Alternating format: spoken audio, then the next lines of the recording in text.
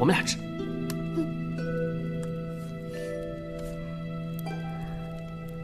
上次来雪鹰岭，我都没有好好的逛一逛。是啊，今天市场好像很热闹啊，我们好好逛逛。来，哎呀，还钱！还钱！还钱！还钱！快点！还钱！怎么回事啊？他赌输了，不给钱。对，他欠我们很多钱，还想跑。没有啊，大侠，饶命啊，大侠，没有啊。金荣，你怎么了？啊，没事。金荣。 金荣在哪儿呢？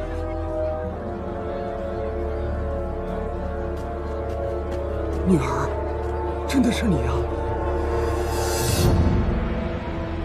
女儿，你怎么在这儿？女儿，爹错了，真的错了，你别怪爹行不行啊？你干什么？这大街上拉拉扯扯的，还嫌不够丢人？又赌钱了是吧？够不够？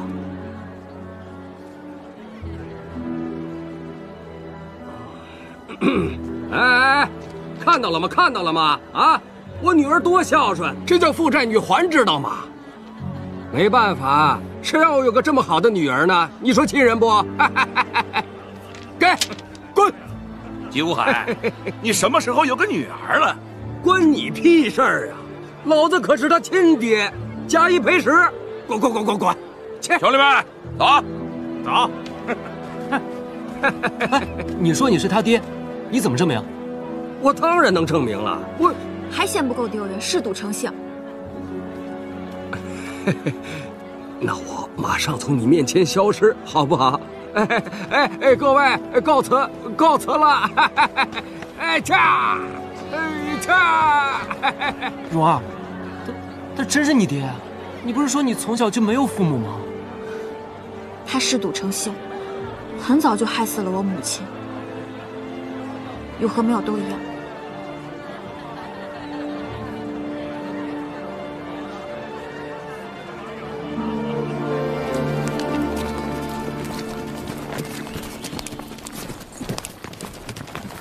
我们先在这儿休息一下。好，青石啊，你给我来一套。好。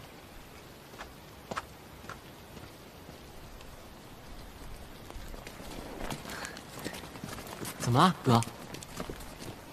有些话，我知道你也许听不进去，但我不讲，我不放心。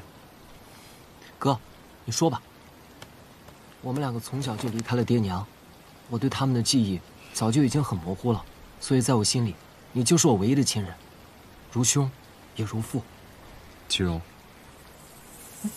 季荣，是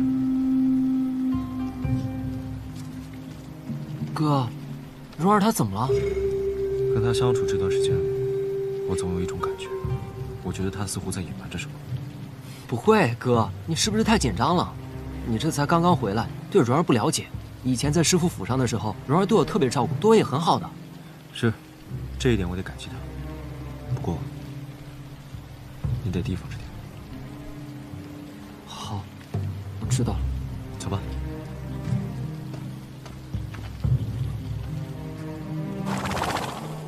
青石，先带季荣往前走。哦，好。蓉儿，先走。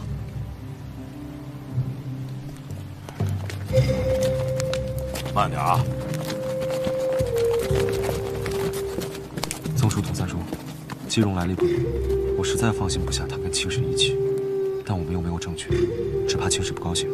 我不在这段时间里，你们多看着他点。时而年轻又很单纯，确实容易被利用或者是诱惑。不过你也不用担心，有我们在，不会有事的。放心吧。走吧。走。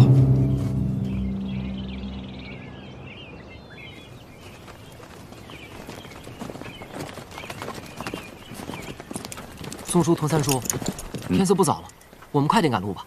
好，好，走。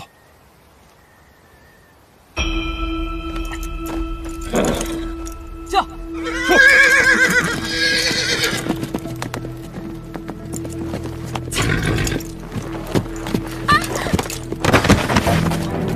蓉儿，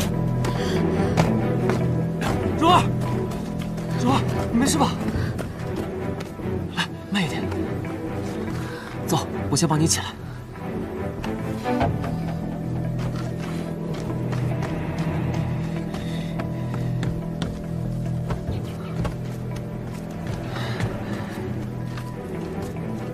是这里吗？幸好，伤的不是特别重，只是需要一些时日恢复。那我不能骑马了，我怎么回去啊？你就先别回去了，先在雪社堡住下，等养好了伤再走。宗叔，有药吗？有。多谢。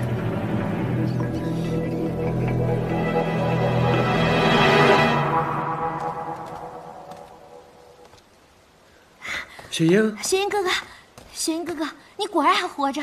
放心，我没那么容易死。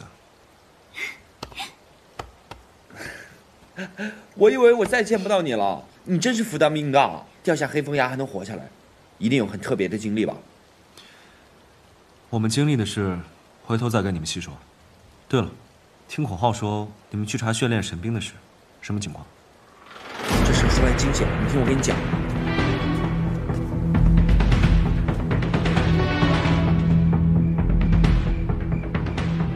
莫阳琛竟然真的修炼魔功，投靠了魔族。委员，你现在看明白了，当年就让你除了他以绝后患，你就是不听。你看看，如果这一连串的事情都跟这个孽畜有关系，我看你怎么交代。要是没有当年的仁慈，莫阳琛现在连条活路都没有。这一次，我一定要亲手杀了这个畜生。莫阳琛，当初留你性命，你却毫无悔意，居然修炼魔功背叛夏族，你罪已至死。贺山主，你以前可不是这么冲动的。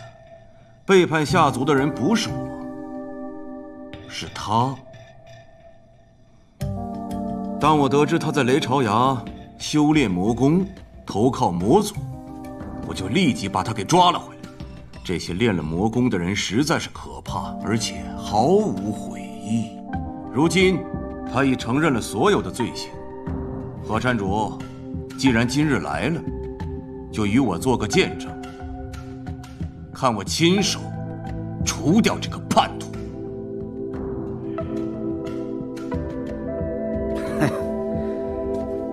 伟大的魔神大人，会为我重塑肉身的！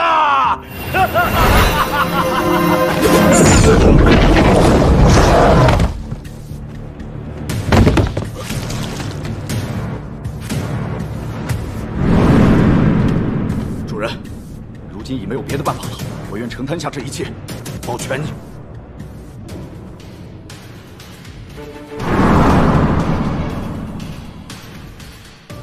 你将莫阳鱼关押在雷巢崖，是何目的？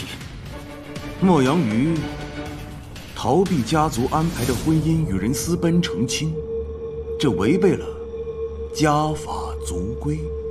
我莫阳家传承了这么多年，靠的就是家法族规。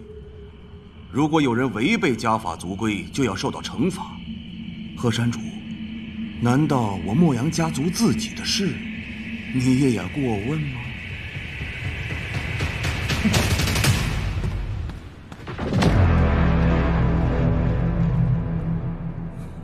这位天下第一，靠的不是不择手段，偷练魔功，辱没师门。来人，将他赶出去，永远不得进入黑白神山半步。师傅，你好狠的心呐！师傅，